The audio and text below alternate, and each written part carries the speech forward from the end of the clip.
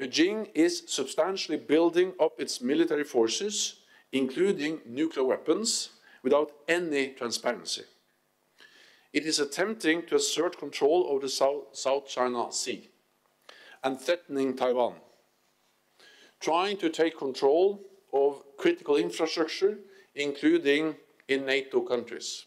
Relations, NATO-Japan relations, and I'm really grateful that you... Moscow and Beijing are deepening their strategic partnership. The two countries train and operate more together militarily, conducting joint naval and air patrols also in the vicinity of Japan.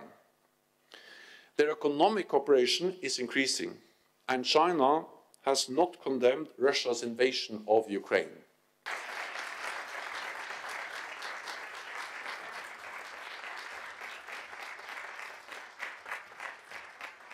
Assuming that the professors are kind enough to comply with time limits, hopefully, we will do a second round.